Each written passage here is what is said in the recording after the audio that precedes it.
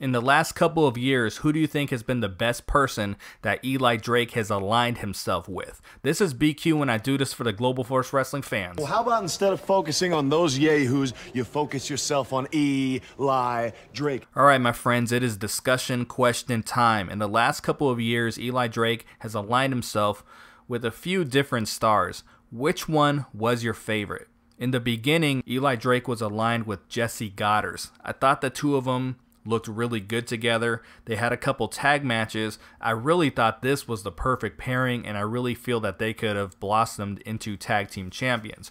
Now, when EY had left the company and they had to break up him and Bram, when Bobby Roode left and they had to break up Beer Money, and then the Wolves got hurt, they kind of panicked for tag teams, and they had to pull Jesse Goddard out of this to reform the Bromans. Now, I was really disappointed with this because I was a huge fan of the Jesse Goddard heel modern day Adonis gimmick, and I felt like it was finally starting to take shape, and pairing him with Eli Drake was perfect, and it didn't last very long.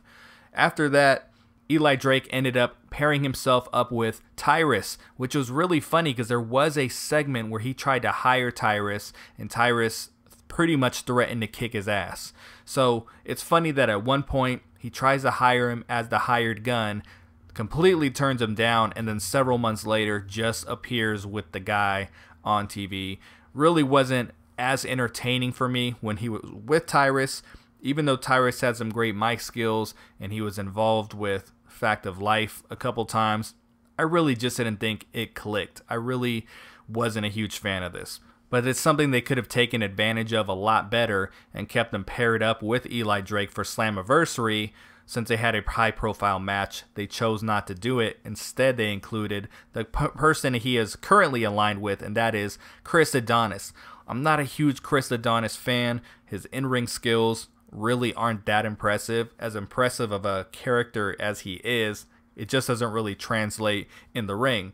I never really cared for the pairing, but now that Eli Drake is the global champion, I kind of like it. I kind of like seeing the two of them come out together, because I always feel like when a heel is the world champion that he should come out with some kind of sidekick, some kind of valet, some kind of manager. So right now in this role, Chris Adonis fits really, really well.